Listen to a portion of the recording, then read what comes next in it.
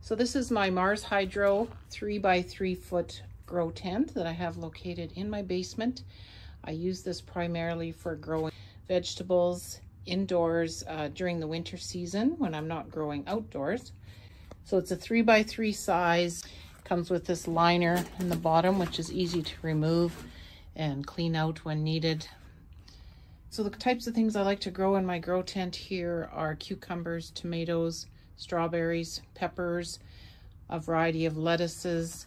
As you can see, I've just got some netting, some string set up just for all the vining crops to grow on.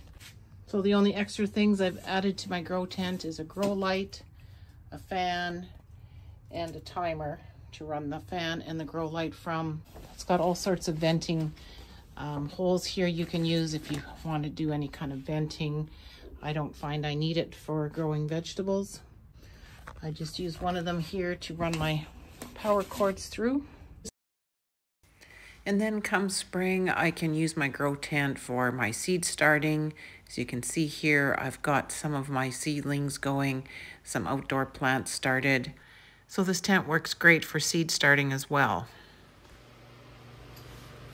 So I've had my grow tent for about 3 years now, and I've been really happy with the quality of this product. It works great for my hydroponics and for my seed starting.